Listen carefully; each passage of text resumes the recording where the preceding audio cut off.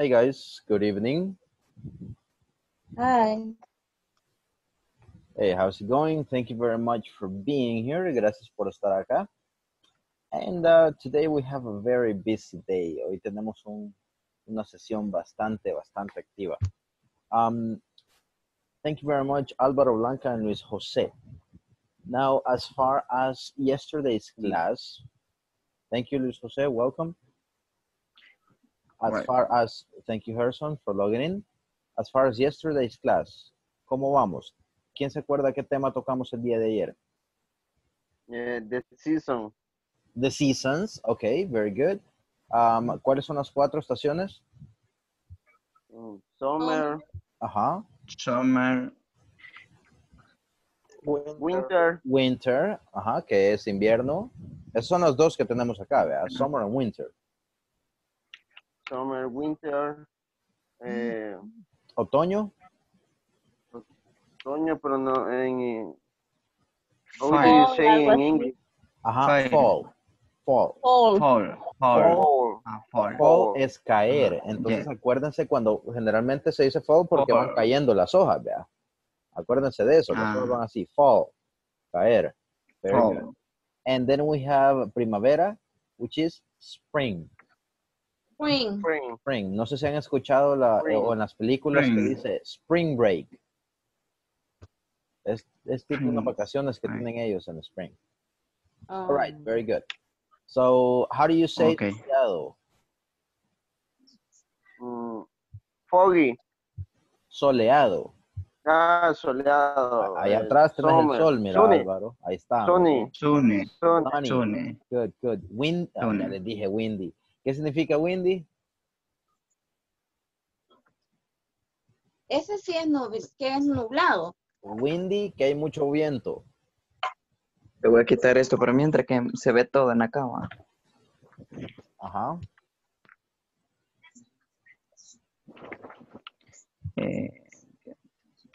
Very good. Vaya, entonces, acuérdense, el vocabulario es muy importante, guys. Hoy vamos a tratar de cubrir bastante.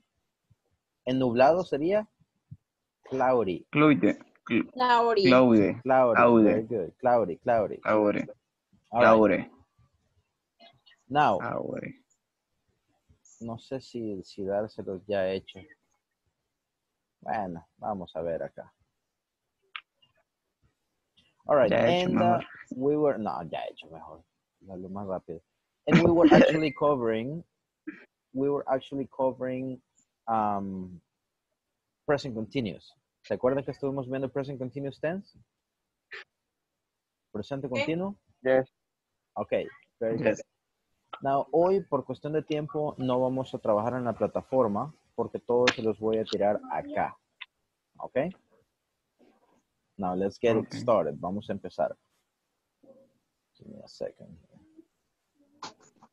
Este es el tema 4.13, por si lo quieren ver, ya en sus plataformas. Right? La última parte de la sección 4. En los próximos 2 días, que eso tiene mucho de que ustedes trabajen solos, vamos a terminar la sección 5. Ok, so mañana tenemos time expressions y el jueves present continuous WH questions. Ok. Alrighty. Give me a second. Okay, so I'm going to be sharing this right now. Not this one.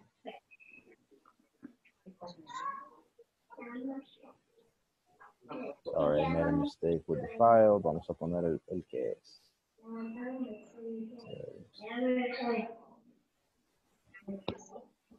Okay.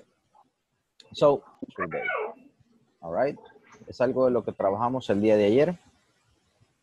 The structure. Who can tell me what is the structure for present continuous? ¿Quién me puede decir cuál es la instrucción de presente continuo? Subject. Subject, verb to be. Ajá.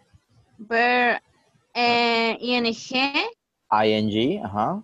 Ing más complement. Plus complement, correct. Okay. Okay, very good. So here we have, read it with me, please. We are learning English. We are Learning English. learning English. So, how do you say estamos aprendiendo inglés? we are learning English. Come on, read it. We are learning English. We are learning English. Good, good. We are learning teacher. We are listening to teacher. Uh-huh.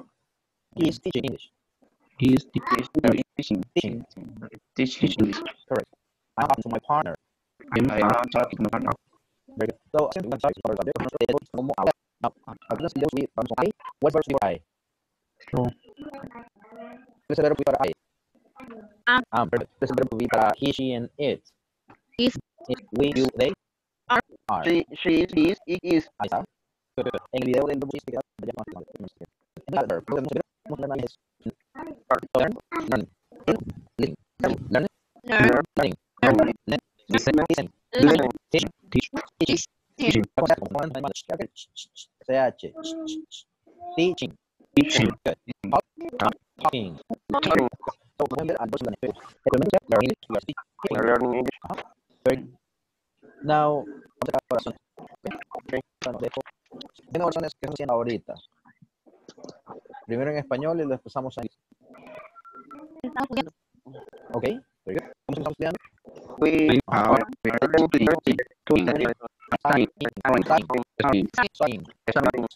learning Studying. we are music. Okay, good. We are escuchando la clase de música que va. No, bien. All right, very good. Okay, good. Now, Álvaro, ¿qué estás haciendo? I am Okay. Good. I'm looking at my phone. Very good. Guys, what is Luis doing? Luis empezó a hacer una cámara, pero más adivinen.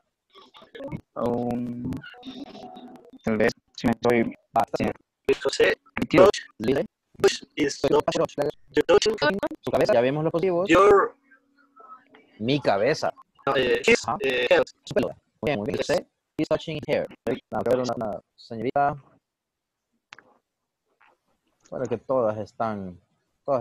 Responde. Ok, good. Claro. Necesito un ser nominado porque quiere para el she. Oh, imagínate. Imaginario. Ok, va. Nota la muchacha. Nancy. Ahí me mide usted. Ok, va. Álvaro, aprendamos que no es Álvaro, es Ala. Mira, Niño. no, pero siempre está, que después por eso no quiero llevar. Entonces, digamos que Álvaro escoge un nombre de mujer.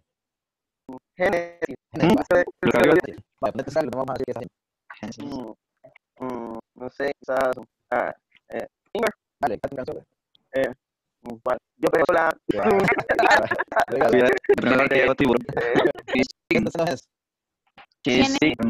Génesis. ¿Cuál es el para Génesis? Fingers. Cantando con lo suyo.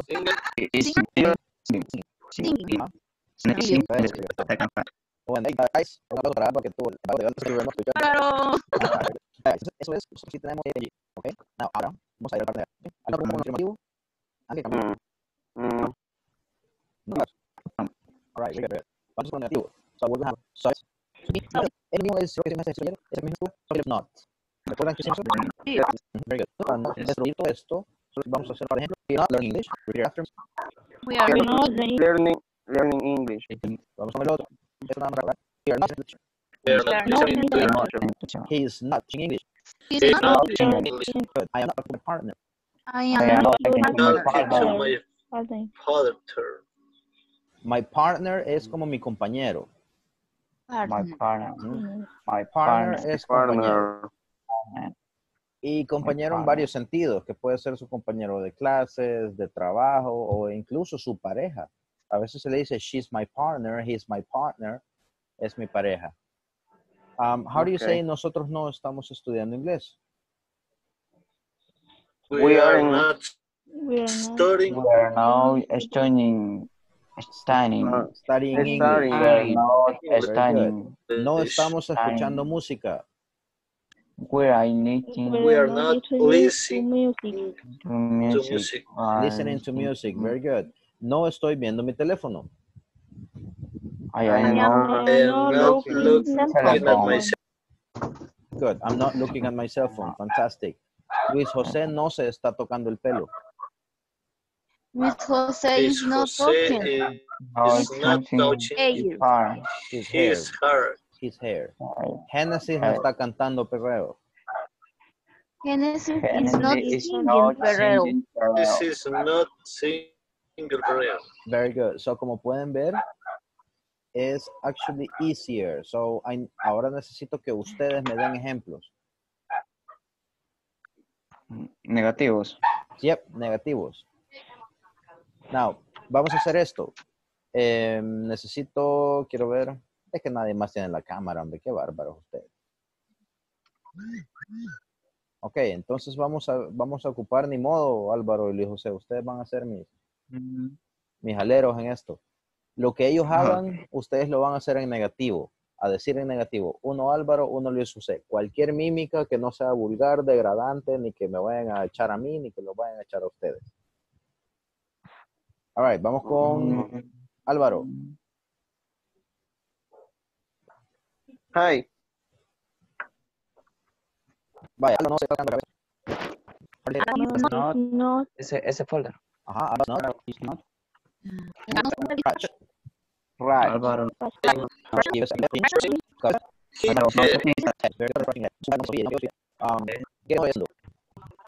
good. Sofía no bailando. Sofía is not dancing. Very good. Sofía no dancing. Ahora Luis va a hacer todo Luis ahora. Luis. Okay. Interesante. ¿Qué es lo que no hace Luis? What's he not doing? Leyendo. Okay. ¿Él no está haciendo? He Oh, the other Jose is not Luis is not reading. reading. Very good. Reading. Vaya, ¿esto está súper claro? Yo tengo duda. Son de soldado. ¿Cómo agregar ahí? El IG. No te vamos a jugar, pero no entiendo la pregunta. ¿Cómo identifico yo cuando le voy a dar una oración y el Okay. I got your question. En esto, hay muchas reglas del ING, son los más extensos. Tenemos que son los gerundios y el infinitiva. Pero para que tú tengas una idea, un verbo social. Si no es verbo anticipar, solo viene un verbo, otro código del ING. Por ejemplo, ajá, tú tienes artist. Aquí te escribe, ¿ah? Entonces tú no puedes hacer esto. They dance. ¿Por qué? Porque ellos bailan. ajá, la estructura. Entonces, si tu verbo to be is are, después de sujeto, vamos a dar is, si tú ves is, y vas a decir, por tú decir happy, that is happy. Pero después de decir happy no es un verbo. Entonces, si tú quieres decir, estar ahí, es un verbo de una ING. No sé si me voy a entender. Sí. Tengo idea. Entonces, ¿cómo vas a acostumbrar a eso? ¿Se les espera? Sí. Ok, no tuve ese teléfono hasta unos minutos antes de que ni siquiera he revisado en el chat, pero el coche es individual, me la pueden mandar. Yo les aconsejo que le mando una foto para que lea o lo vean usted ahí. Right? Tengo un ejemplo, por favor. Give me an example to be. Ya no hemos about learn, listen, teach, talk, todo eso ya no lo We're going. we are, falta muy negativo. We are not. We're not going to the beach. No estamos yendo a la playa. Muy bien, we are not going to the beach.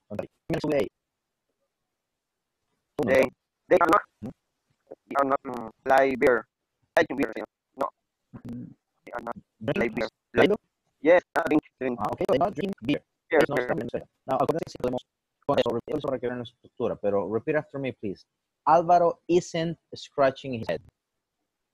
I'm not scratching his head. Sofía dancing. Sofía is Yeah, not. no dancing. Sofía is Isn't dancing, all right? Dancing. I is. Qué bárbaros aquí. I'm not reading a book. I am not. I'm not reading. reading a book. any book. I'm not reading a book. We are not going to the beach. We are not. They are not drinking beer. They They are are not. They're not drinking beer. They are Good. Y ahora vamos con las exercises. Esto es fácil. Y esto que les decía ayer. Si ustedes ven la estructura, tenemos sujeto, to be, VNG, complemento. Es más fácil aprendérselo con ejemplos. So, ¿cuál es la diferencia entre afirmativo y negativo? El not. El not. Eso es todo. La estructura continúa siendo la misma. All right? Y la diferencia entre afirmativo y la pregunta. ¿Sí? ¿Te va a dar vuelta?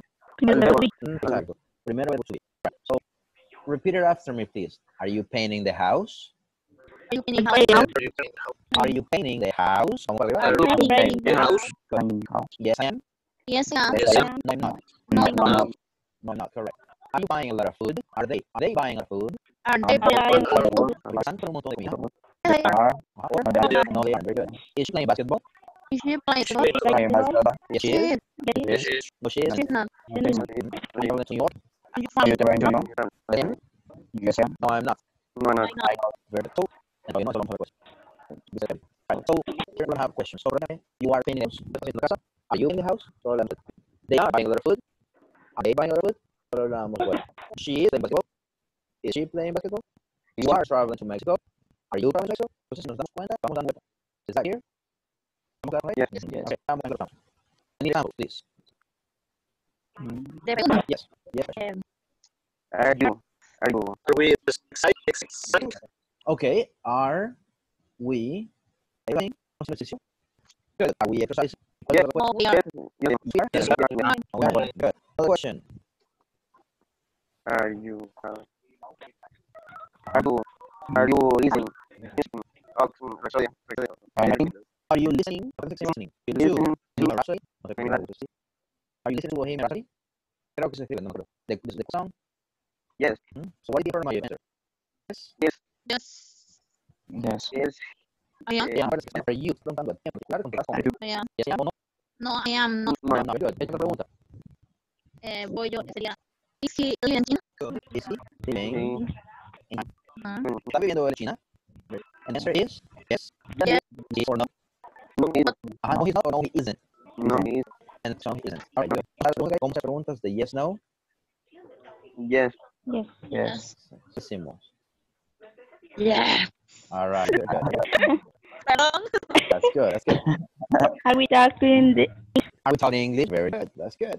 Ahora vamos a los usos. Antes de hablar, tenemos tres usos para decirnos. Número uno, actions at the moment of speaking. Acciones que están pasando en el momento que hablamos. Okay? So, for example, Okay. I am studying right now. Estamos estudiando ahora. I am Ahorita, studying ya, right now. en estos momentos. El right now no es necesario, solo se lo pongo para el énfasis de que estamos haciendo algo. Now, let me see, Blanca, what are you doing right now? Estoy estudiando ahora. I am drinking soda. Okay, very good. I am drinking soda, fantastic. Mayra, what are you doing right now? what? What are you doing? ¿Qué está haciendo ahorita? I am studying English. Okay, very good. Gerson, what are you doing? I am listen class, Listen or listening? listening class. Okay, good. Dale conmigo. I am listening to the class. I am listening to the class. Very good. Now, pregúntale a Johnny Asensio que qué está haciendo. Johnny, what are you doing? Johnny, what are you doing? What are you doing? Ajá. What are you doing? Where are? I am studying English. Good. Pronunciation, studying. Studying. Good, good. Now, Johnny, please do me a favor and ask Karina. What are you doing, Karina? What are you doing, Karina? Where are you doing? I am eating. Ajá. I am eating. Okay, very good. I am eating. Está bien. ¿Qué es eso? Comiendo. I am eating. Uy. All right, very good. So, Luis José, pregúntele a Álvaro que qué está haciendo. Álvaro, what are you doing? I am on my sofa, Ajá, and ¿qué estás haciendo? ¿Cuál es el verbo? I am listening. I am studying English in my sofa. On my sofa, okay? On my sofa. Ahora tú pregúntele a Luis. Luis, what are you doing? What are you doing? I watching the class. I watching or I am watching?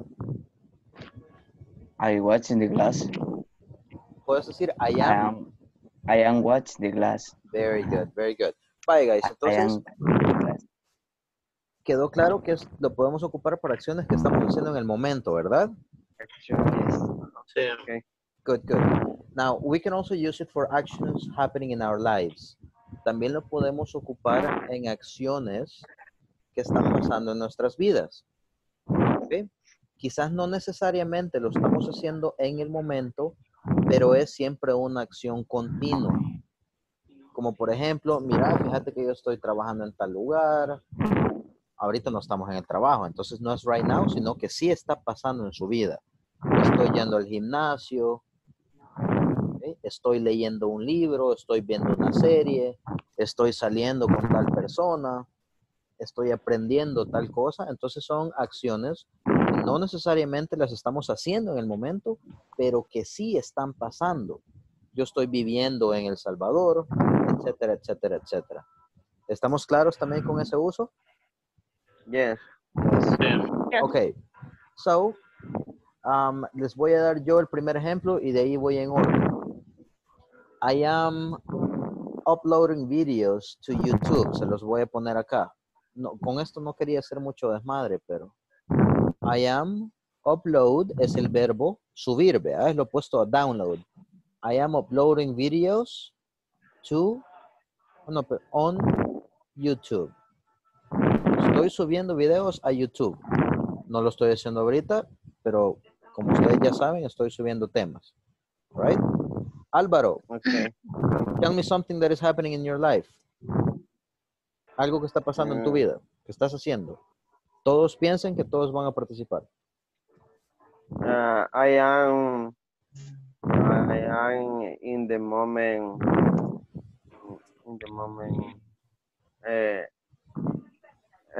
Es ejercicio, ¿cómo se dice? How do you say in English? I am Ejercicio. exercising. I am Aquí estaba, creo yo. Bueno, no sé dónde lo pusimos, pero I am exercising. I am exercising Ajá. in the moment my life. Good, good, good. Me gustó. Pero también puedes decir every day. Estoy haciendo ejercicio o me estoy ejercitando todos los días. Say it again, please. I am exercising every day. I am exercising every day. Ahí estamos. Very good. Luis, what are you doing?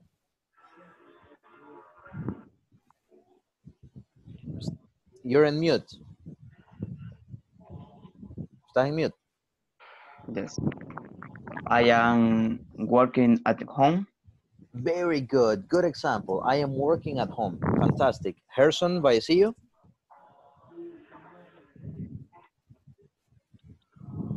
What? Gerson Vallecillo. Gerson. Estaba buscando el verbo. I am Thursday in my work every day. I am. ¿Cuál es el verbo? Thursday.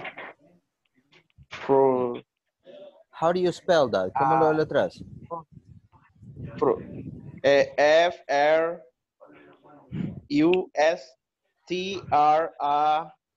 perdón, T-A-T-I-D. F-R-U-S-T-R-A-T-E-D. Okay, frustrated. Eso. Okay, good, good, good. Bastante estamos así, pero hay que echarle ganas. Con esto, frustrated es un adjetivo. Frustrado. Ajá, entonces eso no sería verbo. Acuérdate que después del am, tiene que venir un verbo con ing. Ok. Ajá. Algo que esté pasando en tu vida. O que tú estés haciendo.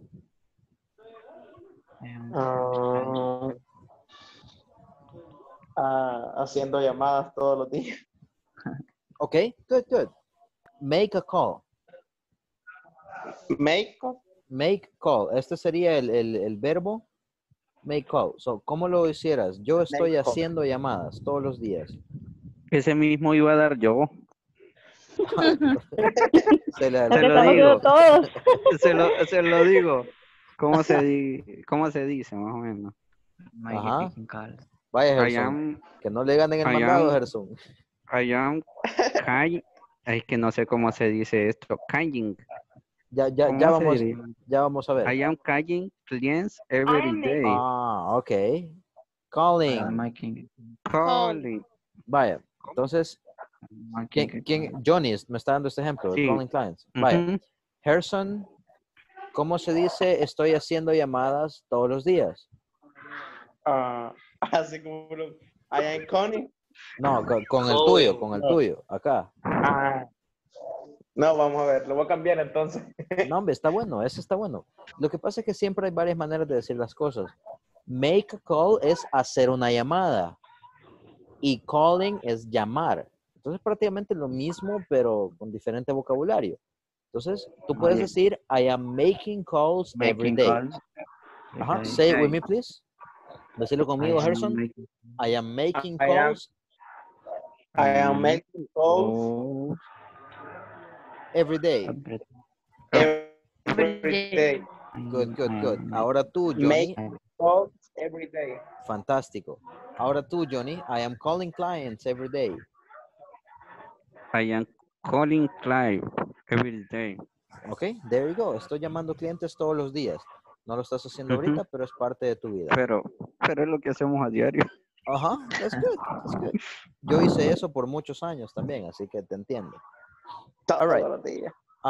Mayra, your example. Hello, hi. Bueno, lo voy a pronunciar como me sale, pero no sé cómo pronuncia. That's good. I am overcoming learning English.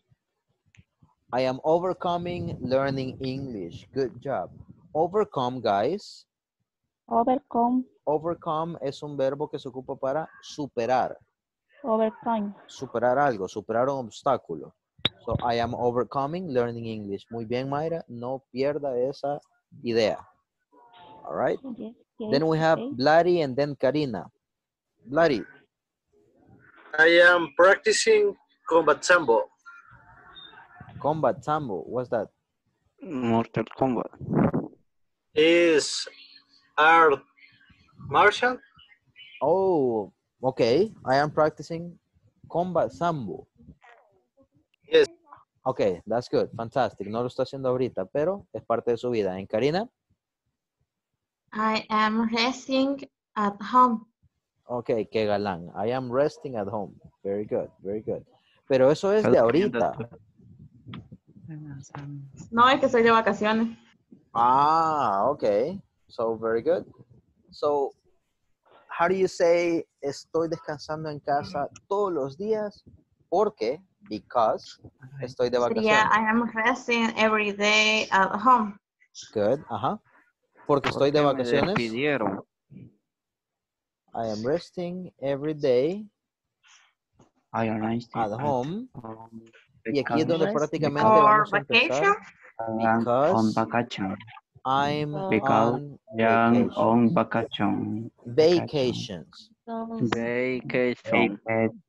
Ok, very good. Fantástico. Entonces, guys, ya aprendimos a usar present continuous para acciones que estamos haciendo en el momento, para acciones que están pasando en nuestras vidas. Y también, y aquí viene uno que mucha gente se confunde, espero que ustedes no, también lo podemos ocupar para futuro. ¿Ok? We can also use present continuous for future. Now, relax.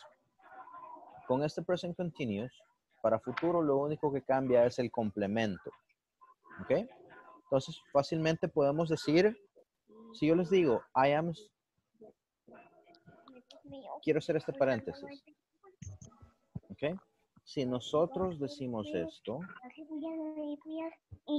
I am studying English tomorrow. Yo estoy estudiando inglés mañana. En español no tiene sentido.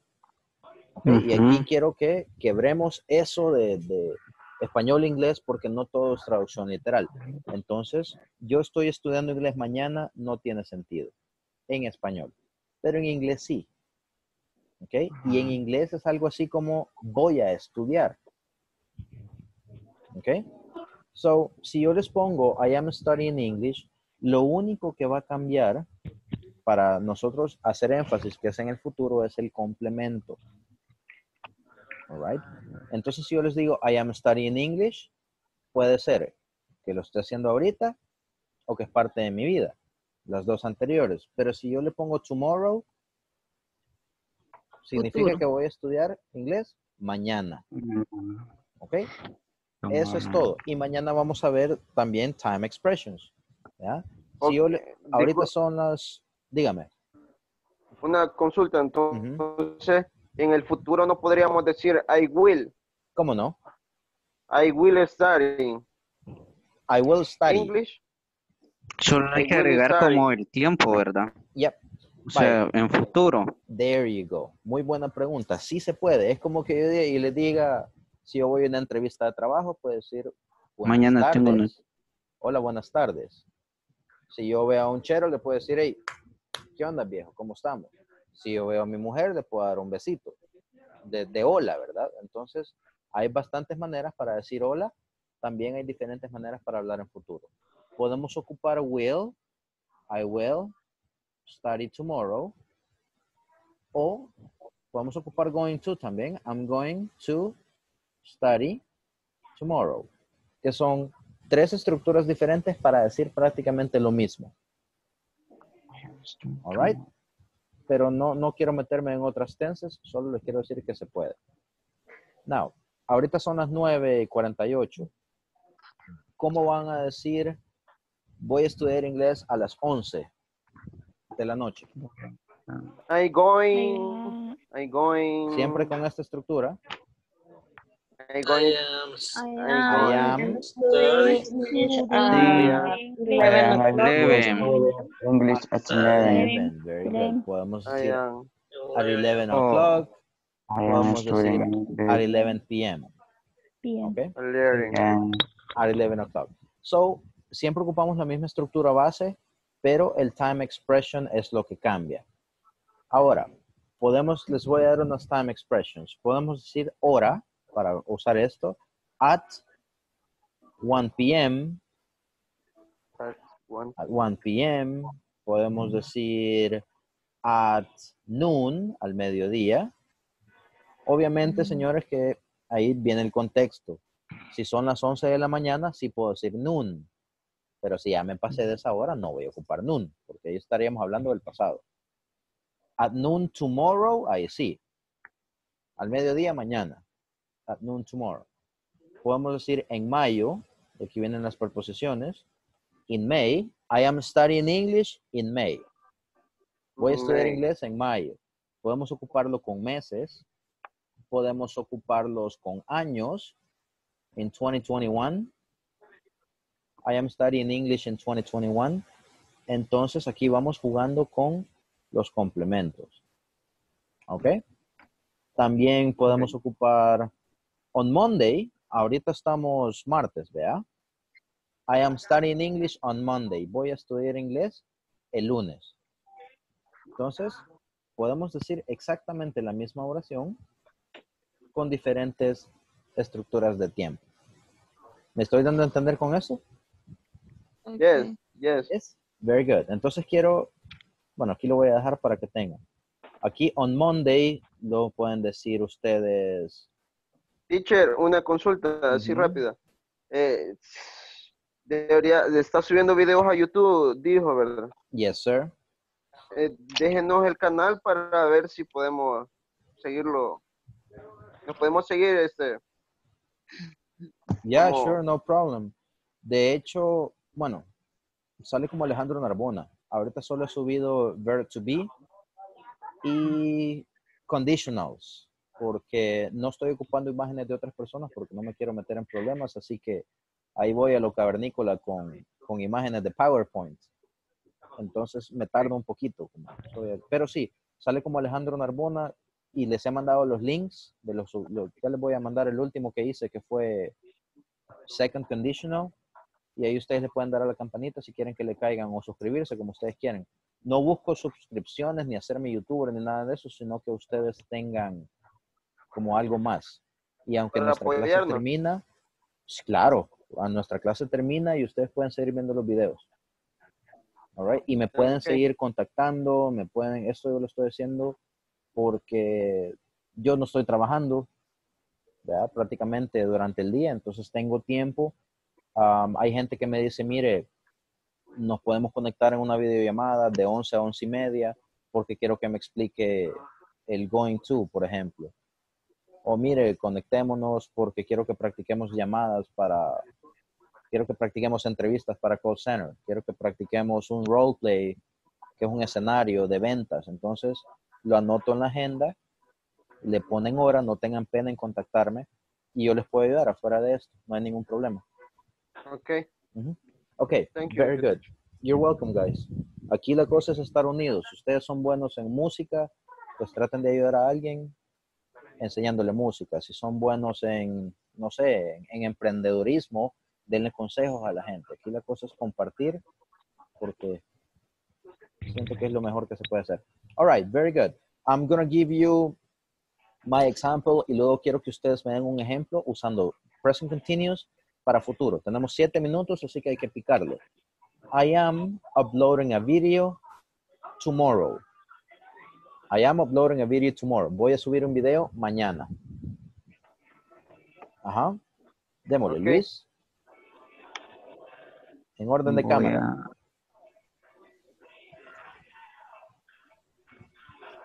I am working mañana, tomorrow. I am working tomorrow. Very good. Ya se salvó. ¿Quién más? Para mientras lo pensamos. I am my call in my house.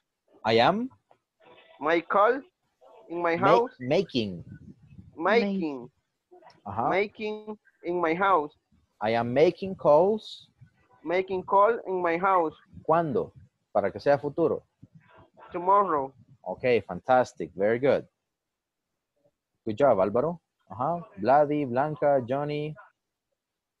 I am up. Siga, Blanca.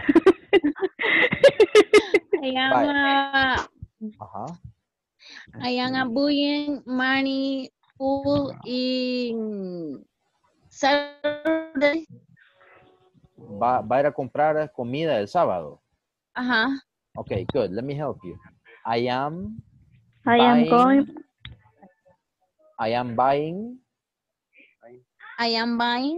food. Food. Y aquí se ve on Monday, on Tuesday, on Saturday. On Saturday. Good, good. I am buying food on Saturday. Repeat it after me, Blanca. I am buying food on Saturday. Okay, good. I am buying food on Saturday. Muy bien. So, Álvaro ya se salvó. Blanca ya se salvó. Vladi. Yo le dije, I am working tomorrow.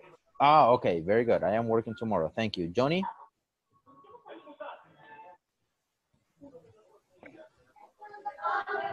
Johnny. Hola. Ajá. What is your example? ¿Cuál es su ejemplo para mañana? I am going to eat chicken tomorrow. Okay, good, good. Me gustó que ocupó el going to. I am going to eat chicken tomorrow. Y está súper bien. Ahora, con ese mismo ejemplo, ocupemos el presente continuo. Ay, Dios, en la que me metí. I am eating chicken tomorrow. Ajá, ahí le está ayudando Blanca. So, vamos a ocupar I am eating chicken tomorrow. Vamos a ocupar una afirmativa. Esto puede ser para hablar de futuro afirmativo o negativo o pregunta, ¿ok? Entonces, aquí vamos, Johnny, siempre con el sujeto. I, el verbo to be sería am. Vamos a hacerlo. I am, luego el verbo eat en ing. I am eating. El que va a comer, ¿vea? Chicken. Y aquí le pone la expresión de tiempo. Tomorrow. I am Tomorrow. eating chicken tomorrow es lo mismo que decir I am going to eat chicken tomorrow. Es otra manera de decir lo mismo. Ujú. So repeat it after me, please. Repítelo conmigo. I am eating chicken tomorrow. I am eating chicken tomorrow. Okay, good job. Ya ve que no es tan desmadrado en lo que se metió. Good job, Johnny. Bien, bien. Vaya. Mayra, Hello, I am going to work tomorrow. ok, muy bien ocupando going to también. Y ahora ocupando present continuous para futuro. I am eating work tomorrow. Me dijo que va a trabajar mañana, ¿verdad? Working. Yes, Ok. working. Ajá, good. So sería acá, I am, work es el verbo. Working Working tomorrow. tomorrow. Muy bien. And then we have, oopsie. And then we have, Gerson, ¿ya estuvo? ¿O todavía no? I am head up early tomorrow. Ok, ¿cuál es el verbo? Up. No, early. Despertarse. Sí. Ah, ok, good. Sería acá. Wake up. Este es prácticamente un phrasal verb porque tenemos un verbo y una preposición. Entonces tenemos, le quitamos la E y le ponemos ing. I am waking up early tomorrow. I am waking up early tomorrow. Very good. Me voy a despertar temprano mañana. Good job, Harrison. Y lo último, Karina. The last one. I am working back tomorrow. I am working back. ¿Vas a regresar de vacaciones? Sí. Okay. I am going back. Sería going back to work. Es un poquito más complicada. I'm going back to work tomorrow. Es como voy a regresar al trabajo mañana. I'm going back to work tomorrow. Okay. All right, very good. So guys, this is pretty much the class for today. Espero que el present continuous esté bastante, quizá no masterizado, pero esté más claro. All right. Voy a tratar de subir un video de present continuous porque también otro grupo está teniendo un poquito de trabajo con esto. Mándenme la tarea para que yo la pueda revisar. Esto lo voy a mandar les voy a mandar ya de un solo el ING, las WH questions, porque el jueves vamos a ver eso con WH questions. All right, ahorita se los voy a mandar por WhatsApp. Acuérdense de chequear el video, voy a tratar de grabarlo mañana temprano, bueno, después de mediodía. Y también, si ustedes necesitan que yo me conecte, estoy haciendo sesiones gratuitas, señores, entre 15 minutos y media hora, para explicarles individualmente los temas que ustedes necesiten. Okay? Okay. All right, guys. So thank you very much for your time. My name is Alejandro Narbona, and I hope to see you tomorrow. Take care. See you tomorrow. See you tomorrow, guys. Good night. Good job, teacher. Thank you, sir. Thank you. Thank you. Good job to you too. Bye-bye. Bye. Bye.